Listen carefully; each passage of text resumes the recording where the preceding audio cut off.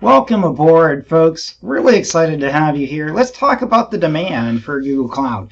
Okay, so I've been teaching and also consulting around Google Cloud projects for about 4 years. And I can tell you the last year has been pretty remarkable as far as the demand. So if you asked me a year ago, is there demand for Google Cloud professionals? I would say not really, not significant.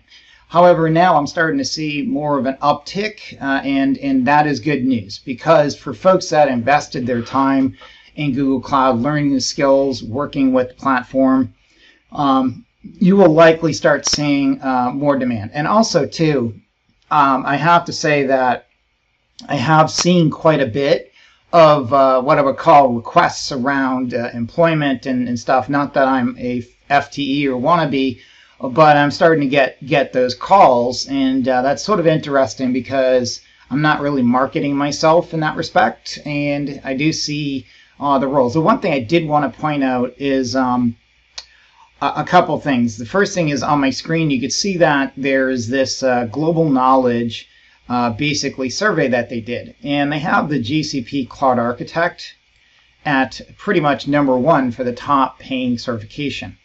This I find really interesting because I don't question that there's demand, but the salaries that I'm seeing for a cloud architect with, a lot of these companies are like 140, 150 if you're lucky. And that's in Silicon Valley. So I don't even know where that number really comes from. Maybe some folks are getting really high. They're consultants billing by the hour, and that's the number that they're putting in there. But I don't believe for a second that that's going to be the average employee role. But I could be wrong. Let me know in the feedback, please, what you're doing, how you're doing, what you're seeing. Again, I'm just relaying a message because as a technical trainer, I get a lot of these questions. And I had written a post about this. I'm going to post a link below as well. So that's the first thing. So I'm definitely seeing demand. And then also this blog post that I have on Medium, I wrote up this back in last March, actually. And I go through what I'm seeing. Again, my opinion is going to start to change on this because of the demand that I'm seeing. So if you're going to get a certification, to be honest, go for either the cloud engineer or the cloud architect. That's by far where the most demand is. And then if you're a developer or DevOps, certainly go after those certs. There's no question that there is going to be some demand for that as well. It's just a question of, again, I think a lot of it just depends on where you live. The challenge with a lot of these roles, though, even though it's a cloud role, they don't want you to work remotely. You have to be on site. You have to, commute or travel to work every day.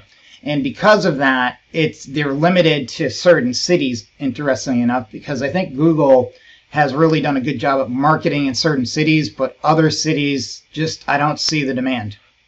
And those cities that I see a lot of demand would be Chicago, New York, San Jose, of course. Also, too, interestingly enough, I've seen Orlando, but nothing really in Jacksonville or Miami. But again, it's all, I think, relative based on where you live. So with that said, and I'm not really keeping up with what's going on overseas, so again, if you see anything, let me know in the comments. I'm happy to relay it out to the viewers. With that said, I'm going to wish you much luck on this. Check out my blog post below, and I'll be updating a new blog post as well.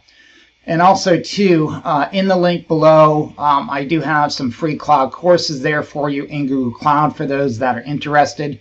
Please click the link. I hope to see you again soon. Take care.